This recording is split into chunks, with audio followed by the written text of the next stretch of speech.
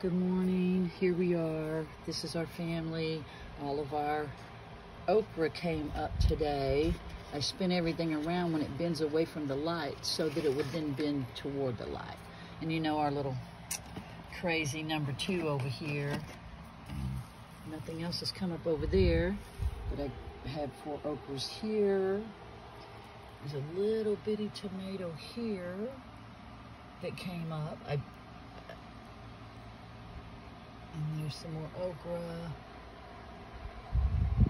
Our big stuff down there.